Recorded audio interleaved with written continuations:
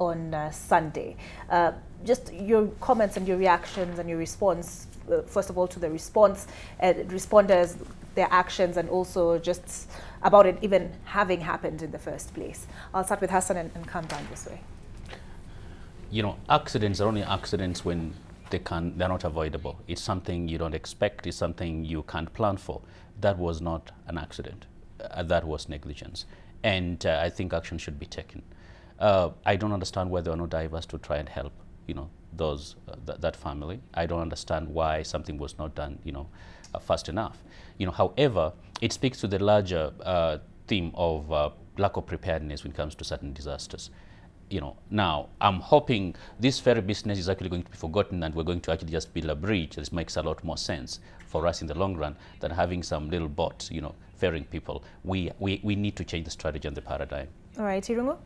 Last week, I think as a panel, we called for three things in the context of precious talent. We called for suspensions, basically for officers to be suspended and investigated for negligence. We called for the school to be closed and a wide, I guess, inquiry to be entered into to look at the safety in our schools. And lastly, we spoke about the need for the owner of the school to face prosecution. All those three things happened in the course of last week. So I don't know whether the authorities were watching us or whether we were simply echoing their sense of responsibility. So I would start by congratulating the Ministry of Education.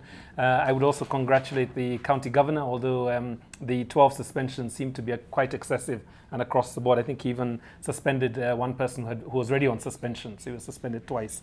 But I think the actions were in the right direction, and it has continued, I think, with the offer of buses for the children to be relocated to other schools. Big issue. Last 10 seconds on the horrible accident again, or the horrible incident, I don't call it an accident, that happened in the ferry. The ferry basically takes 300,000 people regularly. It is not something we should take lightly. And once again, like 2016 and like 1994, we have loss of life. I think people need to be held responsible. Okay. Dr. Mustafa? Yeah, Olive, the disaster response unit in this country is itself a disaster. Those people who, that was not an accident, it's negligence, as Dr. Kanenje has said. And those people that we see speaking on television from the Kenya Ferry Services, the board, they really should not be speaking on television. You know. They should be in committee. You guys should be going there to interview them. All right. Happy, wow, you went under. You should appoint Abbas Gulait as a czar for disaster preparedness and give him access to resources so that when something happens in this country, he can do his job. He's the best man for the job. The president ought to do that right away. All right. You both, we call it underrunning, that's what I mean. When you've done less than the 30 seconds, it's good though. Yes, Professor Vidava. Only if this situation happened in South Korea or Japan, the person would resign or kill themselves. Oh. It is about time that in this country we take things very seriously about ourselves and about the future. We must fight corruption. We must fight it with everything we have, and every Kenyan must be accountable, stone by stone, change it so that this country can be better. Okay. Dr. Mustafa, you said those who are speaking should not be speaking, they should be in committee. But what about those who are asking, what about the other leaders that have not spoken out about this?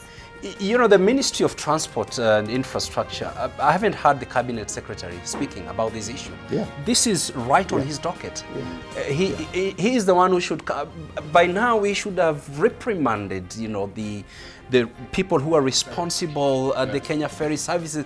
There's a whole board that operates and manage, you know, some ferries that ply 500 meters. Only 500 meters, and that's it. They can't manage. I saw those ramps, they are all down, they are, you know, water is coming in.